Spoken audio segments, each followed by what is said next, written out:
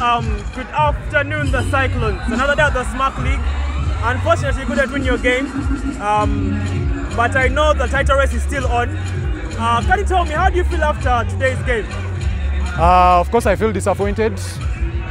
Disappointed, one, in the ref, and also our opponents. I know it's not good to criticize the opponents, but today's game wasn't anything like sports. They didn't show any kind of fair play whatsoever.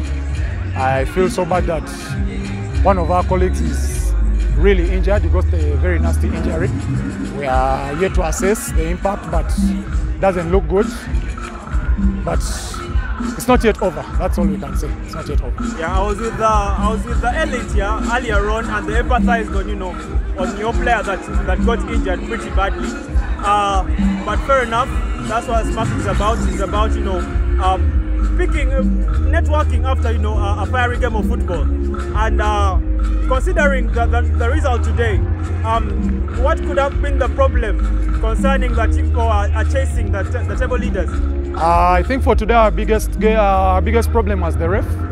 I'm sure the match commissioner was there throughout the whole time, so he must have seen. The ref was our biggest problem. There are a number of challenges that he overlooked, including that injury. Actually, was supposed to be a penalty, but he waved it off.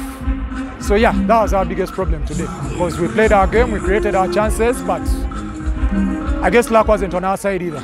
All right then, fair enough. Before we leave, yeah, there's a big question in the house. There are 5 games left, and the Smart League is about to come to an end.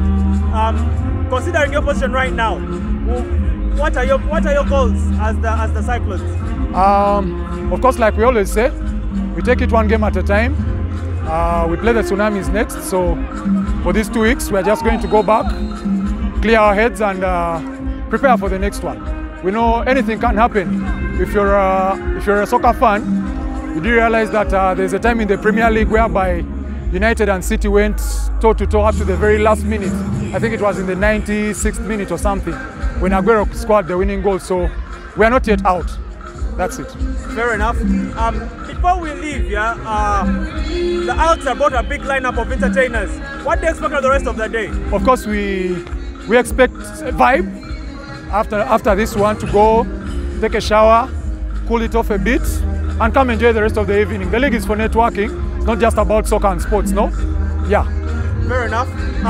Before we leave, just a quick shout out to your sponsors as the Cyclones. Of course, shout outs to Bloodlink. Bloodlink is a blood donation app. They're one of our sponsors. Shout out to Zimmune D3, one of our biggest sponsors, as you can see. Yeah, that's it. Thank you very much. Have a lovely day and enjoy the rest of it. All right, thank you. Cheers.